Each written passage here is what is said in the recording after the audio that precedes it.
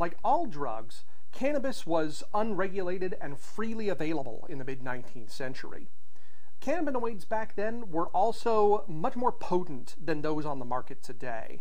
Rather than smoking marijuana, Americans would eat hashish candy or drink the liquid extract of the resin of cannabis, like that produced by Tilden & Company. We have a Tilden & Company extract bottle right here in our collection.